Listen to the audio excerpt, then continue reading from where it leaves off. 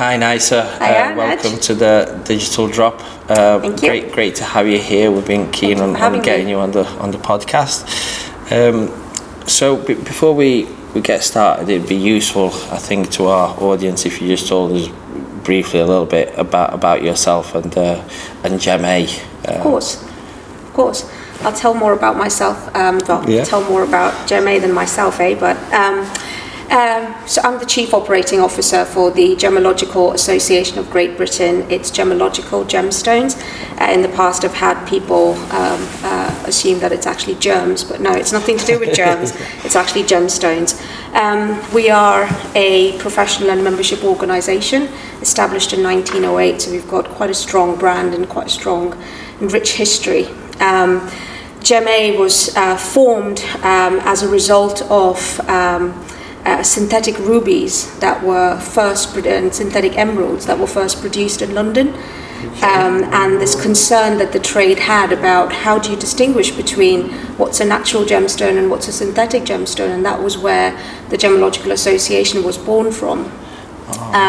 This idea that we need to develop professional training and professional qualifications to help upskill the trade and help them understand and distinguish between what's a natural gemstone and what's a synthetic gemstone. And that was when our first diploma was delivered around the early 1900s, which is the Foundation in Gemology diploma that we deliver today. So it's got quite a long history, quite a rich history in that sense. So essentially we are all about upskilling the gems and jewellery trade to help them understand and to become sort of pure gemologists, to understand and distinguish between natural gemstones, synthetics, treatments and so on. And those individuals that then complete their qualifications, they go on to work into different professions within the gems and jewellery industry, but they also become fellows of the Gemological Association, i.e. our members. So there are two core functions that GEM-A serves. There's education in gemology, and then of course once you have the education, once you've got the qualification, you then become members. So we do also have a lot of membership services as well, where we produce 8 publications a year. So one of them is the Journal of Gemology, which is a more scientific and academic publication. We got 4 of those each year. And then we've got the more trade magazine, which is called Gems and Jewellery, which is, again, 4 issues every year that we produce. In addition to that, like any professional organisation, we do loads of events. Obviously with COVID, etc., we now do quite a few webinars, etc., for our members as well. We've got the annual GEM-A conference that's delivered in London each year. But we're also obviously constantly looking at what more can we do for our members, but I'm sure we'll come to that later on. So what do I do for GEM-A? I'm the Chief Operating Officer there. Come from a management consulting background myself. I sort of happened to find myself within the professional membership sector. I used to work in research, and then from there I moved on to working for a not-for-profit organisation where they were essentially delivering supplementary education for secondary students in humanities. And I was essentially managing the implementation of the programme in over 20 countries. And then from there I moved on to another professional organisation that was all to do with business continuity and resilience. And then from there, of course, I found myself at GEM-A, and I've been there coming on 5 years now. I have quite a wide-ranging role at GEM-A. I look after, obviously, the financial robustness of the organisation. I look after our governance and compliance, or legal, HR, all of those aspects. But the more exciting aspects is obviously I do look after our education and membership as well. So we've got quite a few departments in GEM-A that I actually have oversight of. Okay, very interesting organisational story as well, and your personal story, and I'll dig a little deeper on each one separately. But going back to the story of GEM-A, because you guys are also a charity, if I'm not mistaken. Correct. Yeah. Mm-hmm. So, at what point from its inception, at what point did you start to identify as a membership organisation in terms of, or did the organisation start to identify as a membership organisation, or was that something from the outset? I think from the offset it was very much a membership organisation, because it was the idea of looking at traders within the gems and jewellery industry, gemstone dealers, jewellery designers, etc., who needed to have an understanding of gemology to be able to be successful in whatever discipline that they were in within the industry. It was GEMA provided them with a platform to actually come together and have that exchange of knowledge, exchange of ideas, and build that kind of community. Of course, the foundation around that setup was to do with upskilling and giving the trade the much needed knowledge of being able to distinguish between natural and synthetic gemstones. So that obviously formed the basis of it. So education has always been a strong emphasis for GEMA. But if you look at how we were incorporated as a charity around, I think it was in the 1960s, if I'm not mistaken, our core function is that of a membership organisation. We back in the days also used to be a lab, so we used to actually grade and value gemstones as well, but that lab also shut down a couple of years ago. So I think back in the days we were called GAGTL, which is actually a gemstone laboratory and testing centre as well, but we don't do that anymore, and we're focusing purely on our charitable purpose of education and membership. Okay, very, very interesting. I mean, since we met, I've been fascinated. We work with a lot of membership organisations across lots of verticals, but I think that the context that you guys work within is fascinating. I think I've been to your library, I've been to your offices, and there's the sense of history and real integrity in everything that you guys do. Who would be a typical member of your organisation? You already mentioned jewellers. Are we talking specifically individuals, or do you have businesses as members? Who would be a typical member?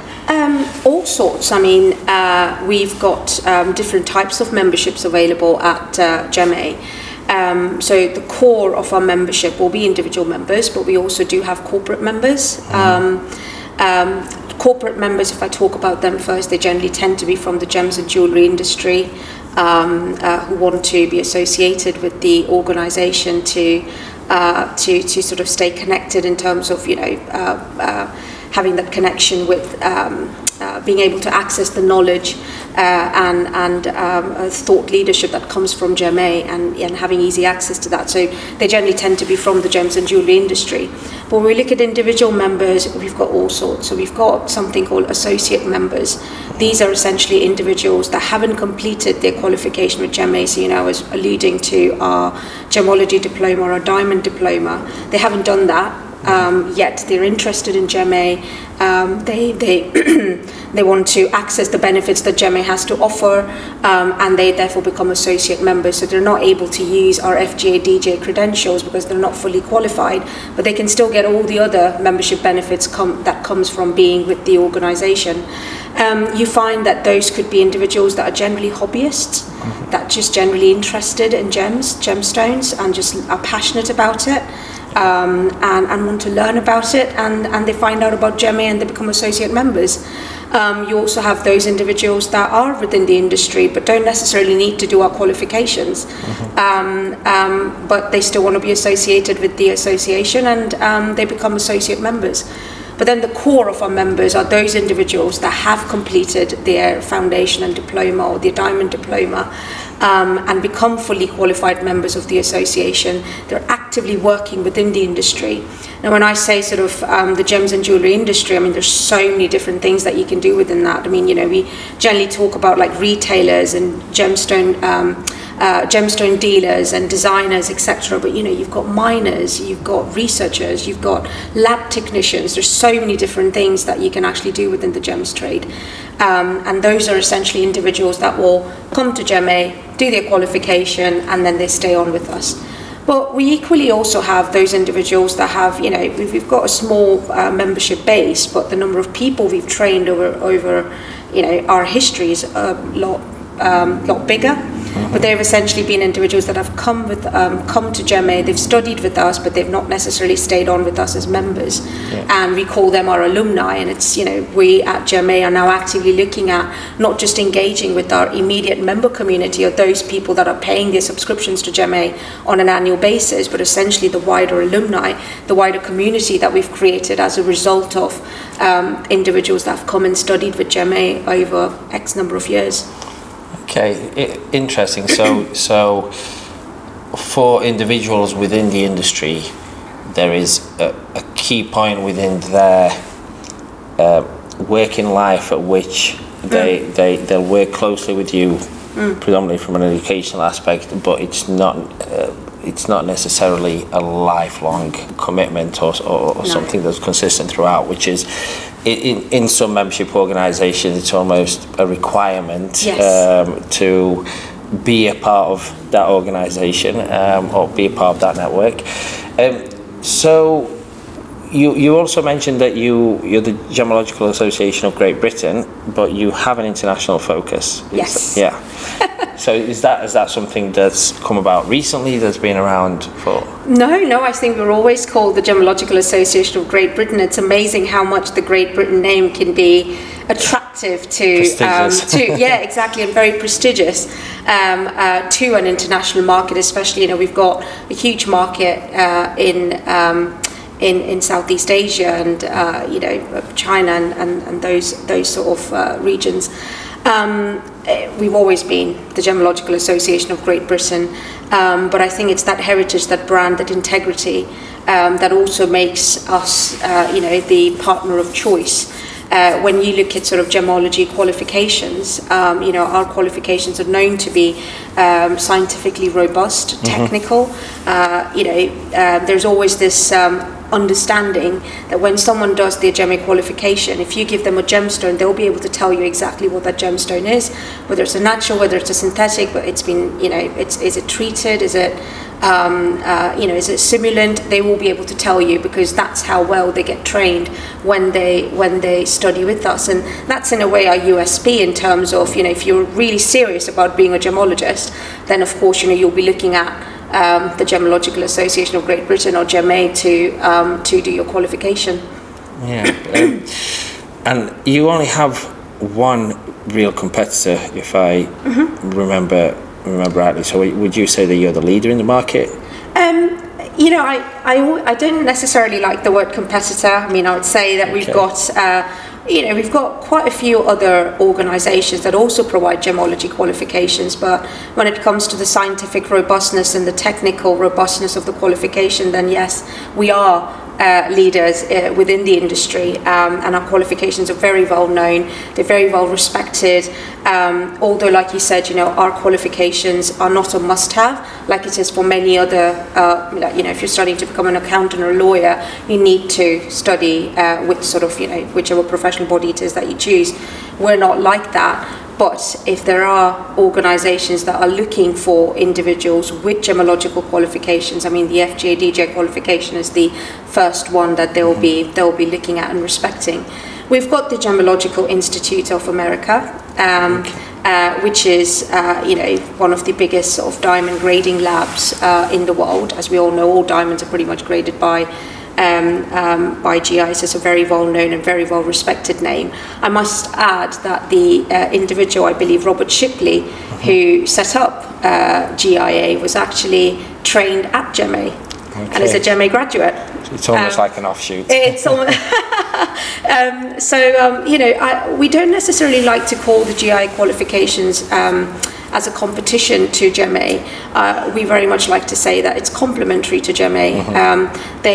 Both qualifications try to achieve two very different things. The GI qualifications could perhaps be more focused on, the retail side of things, along with sort of gemological aspects, and ours are more scientific and technical. So we always find within the trade that there will be individuals that will do the GEMA course and also the GIA course and vice versa. So we don't necessarily think that it's always like one or the other, and it's quite often complementary, and we've got loads of our members that have done both qualifications. So with such a long history, there's clearly a way in which GEMA has provided benefits to its members over the years, you know, education, events, publications that I presume at some point were print publications. How well do you feel that the organisation has adapted to interacting with its community and providing benefits to members through use of digital technologies rather than traditional physical in-person methods?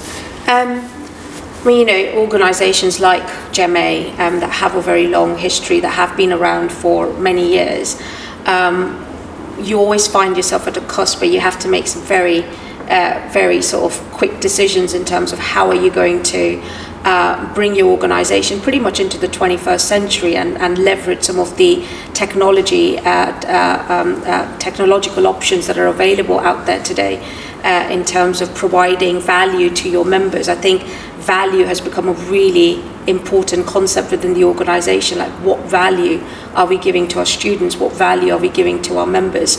And for GEMA, I think COVID, you know, we were already starting to talk about you know, some of the digital technologies, etc., that we might be able to leverage to give more to our members. But pre-COVID, we were very much an organisation where we were all about face-to-face events. You know, our annual conference, which was face-to-face. All our publications were print that was sent out to all the members. Like I said, you know, 4 of the journal, 4 of the gems and jewellery, so 8 magazines and 8 sort of publications that were sent out to our members on an annual basis. It was all, it was very different in terms of what happened pre-2020. But after 2020, I think we had to aggressively push to leverage some of the digital opportunities that were available to us. So, for example, you know, some of the things that we started doing was we moved up one of our publications online.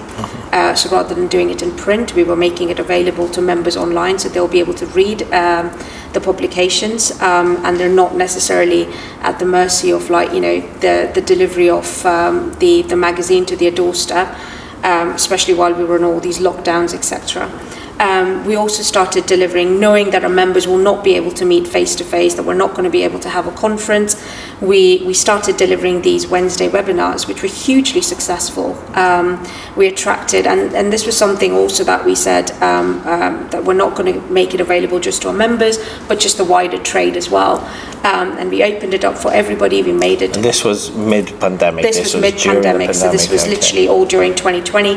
And we were like, you know, it's going to be available for free to anybody who's interested to come and join and listen to these webinars. So we were delivering like webinars pretty much every Wednesday, and we were attracting, you know, for some of the webinars, 400 or 500 people logged in at any given time. We also then would obviously edit those webinars and then upload those onto a YouTube channel and make them available for even those individuals that haven't been able to join live. We also started with, you know, in 2021 we delivered a first online conference, for example. And back in the days we'd have never thought of doing something like that. But I think, like, you know, with COVID and with sort of the available technologies, we were actually able to do that and do that quite successfly.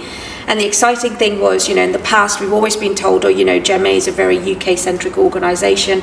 A lot of the events, etc., that you tend to have are all UK-based, more specifically London-based, because that's where our offices are. And I think doing the conference online, doing these webinars online, actually made us reach out to our members far and wide, our alumni far and wide, and bring them into this community fold. And that's been a truly exciting change of direction for GEMA in terms of how we engage with our members, how we engage with our wider community, and those individuals that are interested in interested in what the association actually does. So now we're also looking at other ways in which we can leverage some of these digital opportunities for GEMA, such as, I don't know if you want me to. Yeah, right. So I think some of the things that we're looking at is creating like an online community, an online portal that all our members can basically come together on in a digital space to talk to each other, share ideas, ask questions, engage in forum discussions, but also a place where they can potentially search for jobs, make known that they're looking for a job. So creating that kind of network that can really be useful for our members. And that's the value that we're thinking of, that apart from being able to use your FGA, DGA post nominals after your name because you're a paid up member, what's the actual value that we're giving you? Well, you've got your publications, that's great, which forms part of their continuing professional development. But in addition to that, yes, we're still going to do the face-to-face events. We returned back to some of our face-to-face events last year. But we're also going to give you this digital space that you can all come together in and communicate with each other and learn from one another. And I think that sort of platform then becomes a really powerful tool for our members to feel valued and that they're actually gaining something from the association. So you're actually going to be facilitating a digital platform that's going to enable your community to collaborate amongst themselves. Exactly. Okay. Exactly. Yeah, I think you touched on to the pandemic, and I think that within the membership sector and all sectors, but very much so within the membership sector, that the pandemic has very much been a catalyst that's forced progress. Because I think with especially more established organisations like yourself, one of the big change is a challenge from a cultural perspective, from an operational perspective, where I think that it maybe even required something like the pandemic to trigger a reaction of organisational change. Yeah, to be honest, it was a long time coming. Around sort of 2017, 2018, I was pursuing a master's from UCL, and as part of my dissertation, I did research on opportunities and challenges for leaders within a professional and membership organisation setup. And even then, when I did that research, some of these ideas were very much coming up, and this was pre-pandemic. When you look at membership organisations, especially those like GEMA that were formed in the late 1800s, 1900s, you didn't really have technology then. You didn't have the internet. You didn't have phones, etc. That you could really sort of go and find information or learn something. And at that time, sort of forming these kind of organisations that allows people to come together in a formal setup, in a formal gathering, and learn from each other was a very powerful tool, and it works really well. And of course, these professional organisations have been very successful in achieving sort of what they wanted to achieve in terms of upskilling the trade, setting the standards for the trade, whichever trade it is that they belonged in, and that was fantastic, and it was a great opportunity for people to network. With sort of technological advances and so on, I have to mention things like LinkedIn and Google, where you've now got sort of like an online community that you can subscribe to, where you can connect with like-minded people within your industry or even outside your industry, where you might have transferable skills or cross-fertilization that might happen. You can easily connect with those people, network with those people. You go onto Google, you can find information. So professional bodies then need to, one of the things that was coming out from my research was then professional bodies need to say, what more are we giving to our members and to potential individuals that might want to engage with the organisation from what they can't find on, say, Google or LinkedIn and so on. And that's essentially like what many and especially those professional bodies like GEMA, where they're a nice to have and not a must have, they're particularly grappling with, what are we giving to the community now that sort of would make them engage with us. And that's why this sort of leveraging of digital technologies and leveraging sort of the benefits of what technology can give us, I think has become very important for organizations. And I think most professional bodies, again, like GEMA, knew that they had to do that. But many a times, change, as you said, it can be slow, it can be scary. So it didn't happen at the pace that we would have liked it to happen at. But then COVID happened, and that's when we were, of course, pushed to make those changes a lot quicker. And I think, I always like to see opportunities in adversity. And, while COVID has been a very difficult time for all of us, from there has emerged loads of opportunities that I think has really transformed many organisations and will continue to do so. Yeah, I think historically we'll remember it as probably the most transformational time. Absolutely. Certainly in recorded history up till now, as far and certainly as far as technology is concerned. But yeah, and it's not just about what the organisation saw as opportunities. It's the expectations that your members and the general public are going to have. Everybody's become more adept at doing things online, and you've got more competition because there's so much knowledge available online. So it's almost there's no such thing when it comes to certainly digital evolution, as I like to call it. There's no such thing as standing still. You're either moving forward or you're moving backwards, but sometimes you have to be moving forward just to stay still in terms of the relevance that you have. Your survival depends on it now. I mean, we're in a very competitive environment. There's loads of, the external pestle factors, like I like to call it. There's many of those, and I think if an organisation doesn't adapt, doesn't pivot to sort of some of these challenges that we see around us, I think we risk becoming obsolete. I think the other thing that I think is also quite important to consider is the younger members, younger individuals that are coming within the gems and jewellery trade. How do you make them see that this is an exciting industry to be part of? How do you get them to see that you can actually make a really successful career for yourself within the gems and jewellery trade? How do you bring them within the fold? How do you bring them to engage with the association? I mean, these are huge challenges for us today. And yes, we have conversations about perhaps reaching out to schools and universities. We've developed an online qualification now, which is sort of like an introduction to gemology that's available for individuals to sort of get an initial taster of what studying gemology is all about as a science. And then, of course, if you're interested, you could go on to do a more kind of formal qualifications. It's about the organisation, again, looking at ways in which you can bring younger members to also engage with the association, because ultimately they're the future.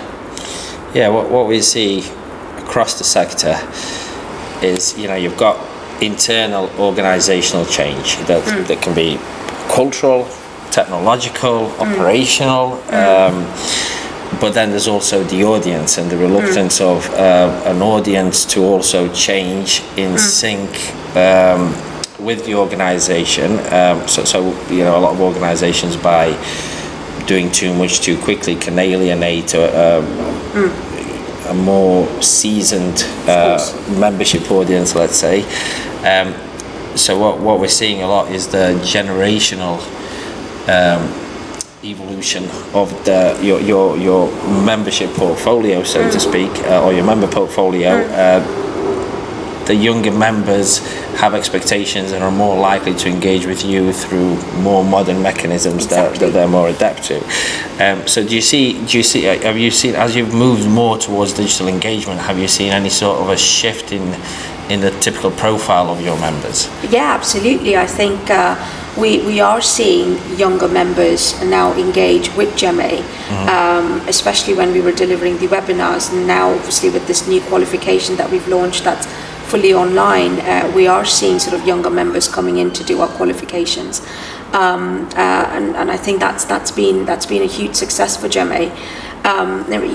Touching on the point that you made earlier, that was essentially spot on, is that we realised that there was that audience shift that we needed, and of course we value the members that we have, really value the members that we have, but also we want to attract fresh blood to come into the industry and to add and contribute to the industry.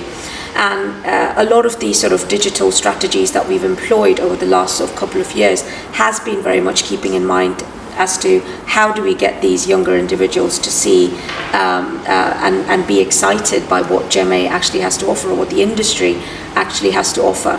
But we also knew that because again, we're quite an old organisation, there were changes that we needed to make internally before we could make an external impact. And over sort of like the last 2 years, we've also gone through a lot of internal change, as you mentioned.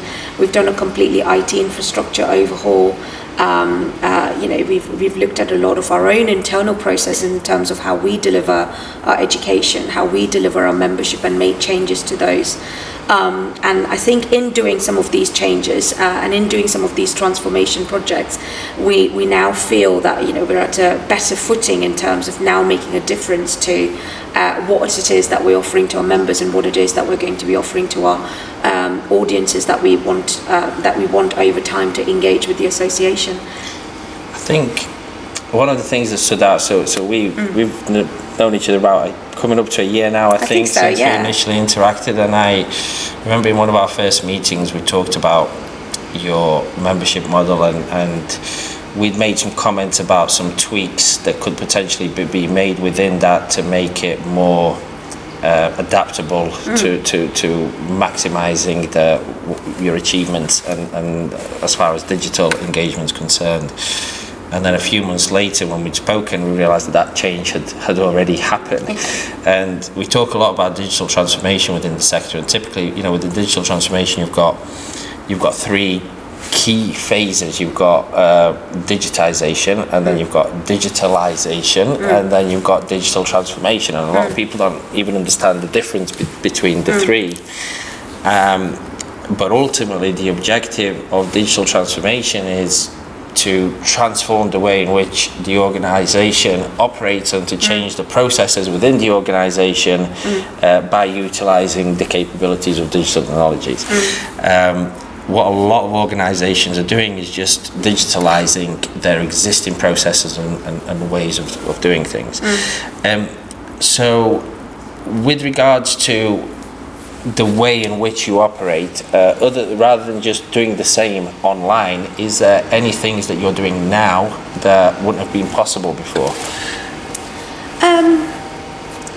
That's an interesting question. I mean, we are, when I talk about, with membership certainly, we are doing things online that we wouldn't have done in the past. Like I said, for example, we delivered our annual conference, which is a major event for GEMA.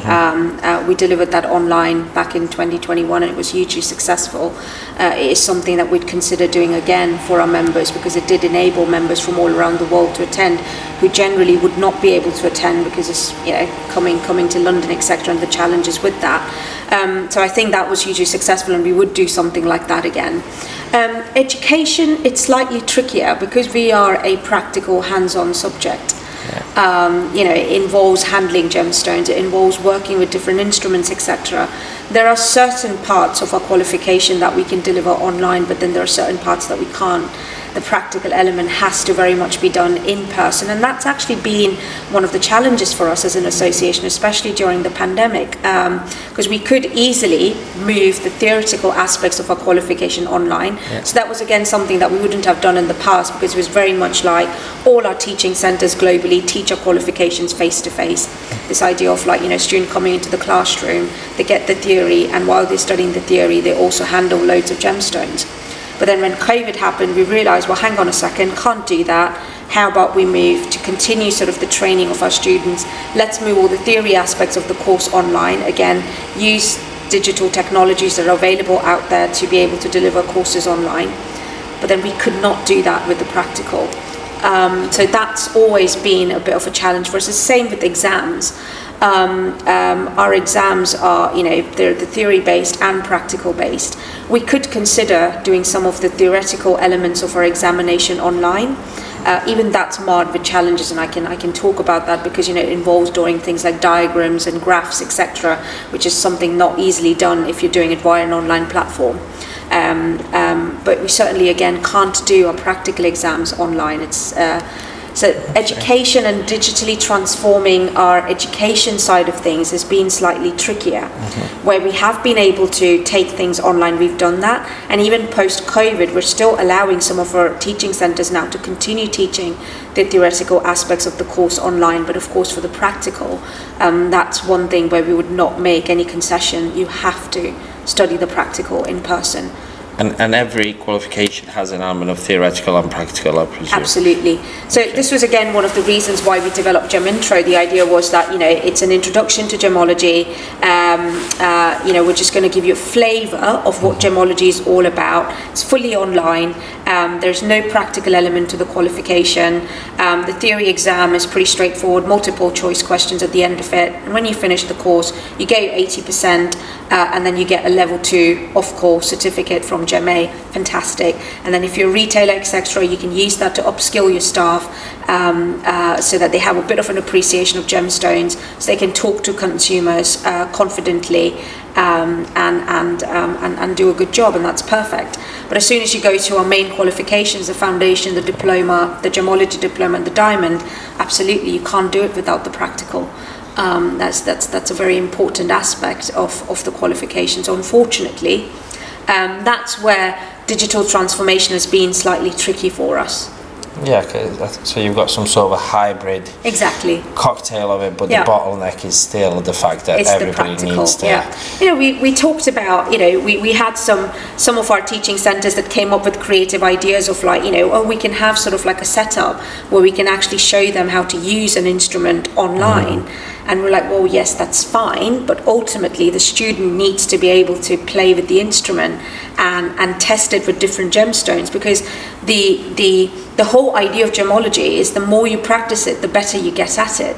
Yeah. And that's what we need to give to our students. I mean, you know, GEMA, we've got a huge stone collection, and the idea very much is that when students come to study at GEMA in London, we open up our entire stone collection for our students to basically work with, test, and that's how they get proficient, and that's how they do well in the not just in their exams, but also when they go work in the trade. And that's a very important aspect which we cannot take away from our students. Yeah, it's interesting. You're not the only ones with the same problem. Yeah. As you know, we work with a few membership organisations in the medical sector that also provide training and education to doctors, surgeons, and yeah, it's that they have similar challenges. You know, how do you teach somebody to operate potentially remotely without them having that experience? That being said, you know, you are very much forward thinking, and you've touched onto this plan for the new portal that you guys are currently working on. What are you seeing as the biggest challenges in knowing where you want to be and implementing the vision that you want to move to from the status quo and where things are from a technical infrastructure and let's say technological debt perspective? I think it's the complexity of the organisation and what it is that we offer. I mean, you know, we're a small organisation, limited in resources. You know, our vision is very aspirational, but you know, every time we then look at the resources that we have available, we're truly humbled in terms of, like, you know, how it is that we're going to get to that. But you know, it's about taking those incremental steps to get to ultimately where you need to be over sort of the next couple of years.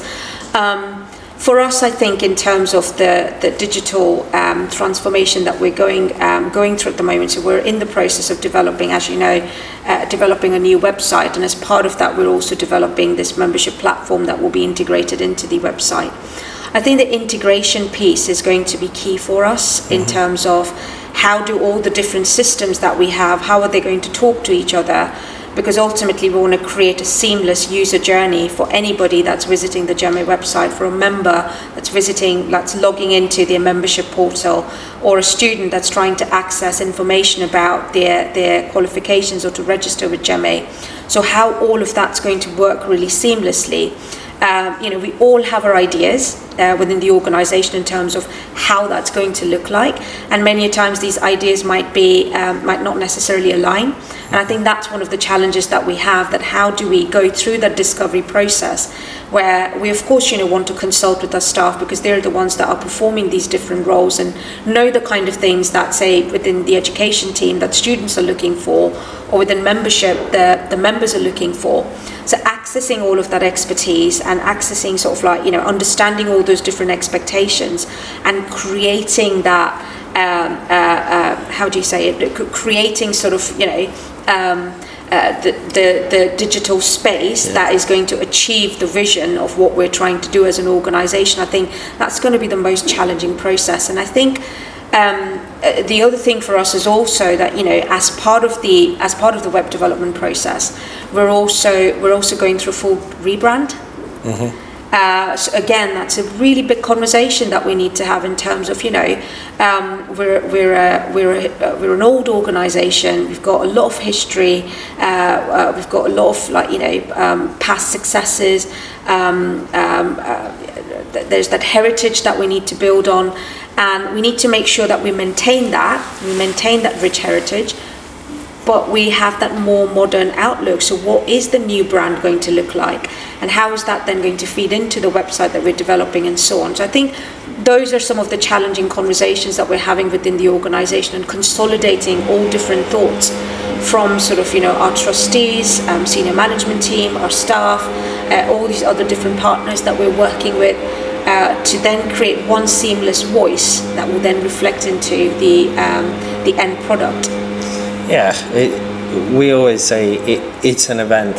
Sorry, it's a process. It's not an event, and it's something that you can achieve in increments over a long period of time. Do you find that as an organisation you've got, because membership organisation can sometimes be political, can sometimes be challenging to get the support that you need to execute a vision? No doubt you have a very good vision and insight into where you want to be. Do you find that you're getting the right level of support within the organisation to do that, or has that also been a hurdle that you've needed to overcome? Look, any sort of, you know, I don't think there's any organisation that's devoid of politics and things like that. I think it's just part of, like, you know, natural process of, you know, being part of an organisation, being human, really. I think despite these challenges, the important thing is for us to come together as a team, and I think this is essentially what we're trying to do within the organisation, is try to bring everyone together towards that common understanding of what it is that we need to achieve. Again, like I said, it's not without its challenges. Of course, we get loads of hurdles. Resources has always been a huge hurdle for GEMA in terms of, you know, what we're trying to achieve. But we've got a good staff base now. I think we've got very supportive trustees who share our vision in terms of what it is that we're trying to achieve and are supportive of it. And I think together we'll hopefully be able to do something good. Yeah, so if, assuming you didn't have the bottlenecks and the constraints in terms of budget and resources, what's your, in an idealistic view, what do you see are the biggest opportunities from a digital perspective? You know, what's the end goal? What's your vision? Oh, the possibilities are endless. I mean, if I sort of do a brain dump of all my ideas that I'd love to do for GEMA, obviously, like, you know, developing this new website where the user journey is absolutely seamless. We've got this membership engagement portal where our members globally can interact. But the idea of the portal is not just about our members, but like I said, you know, the wider community. So, like, we would give our alumni access to the portal as well. But obviously there would be certain restricted access and so on. But, you know, creating that kind of larger community that would come onto the GEMA website and interact and engage with each other. I'd love to sort of look at ways in which we can streamline some of our education processes from a digital point of view. So I know I said that, you know, there's a complexity in terms of delivering education through sort of, you know, digital technology. But there are things that I'd love to do in terms of how we actually do a registration process. I mean, a lot of a registration process to date is quite manual. How can we then use digital platforms to make that process a bit easier, not just for us internally, but also those individuals externally, including our teaching centres that register hundreds of students with us every year. So I'd love to do that, and that's a big project in its own sense. I'd love to sort of look at more social media outreach. So at the moment, a lot of the stuff that we do on our social media is quite static. Images, etc., but I'd love to bring in more videos, more kind of like more videos, more interactivity, something that's a bit more dynamic. So sharing more content, creating more content, like for example, something like a podcast. I'd love to do things like that for GEMA. Having more regular webinars, etc. You're welcome to use our setup. Yeah, that would be brilliant. I mean, to be able to do some of these things. Again, it's about giving that value to our members, to our community, to be able to upload gemology-related podcasts onto our membership portal, to do more regular webinars that we can then make available to our members. I'd love to also introduce some kind of like mentoring scheme where we've got huge and tremendous expertise within our membership. Members who are just absolutely fantastic and have done some amazing things and have got great profiles. And the alumni as well. Absolutely. And it's how can we bring some of these individuals to nurture some of the budding gemologists that we have within the association. So looking at some kind of, and again, leveraging digital platforms and technology to perhaps bring some kind of mentoring scheme, etc. So I mean, we've got ideas galore, but of course, we're very mindful in terms of what it is that we can achieve, and we don't want to create sort of like organization fatigue by going through too much change and trying to do too many things at the same time, because the danger in that, especially when you're limited with resources, is that you'll be successful at nothing. And we at GEMA, if we do something, we like to do it sort of top quality, which is evident from the GEM Intro qualification that we've put together. So I think it's about sort of, it's all in our plan, and it's about how we can sort of achieve them over sort of our next 5 to 10 years. Is something that, and that sort of mind map in terms of how we're going to achieve these things. It's something that we're very much working on. Well, from the conversations I've had with you so far, I think it's definitely going in the right direction, and you've got the right mindset to get to where you need to get. One final question, one final thought before we wrap it up, because I could talk to you for many more hours. What do you think are going to be the next, the biggest three things in terms of capitalising on current trends for GEMA in the next year or so?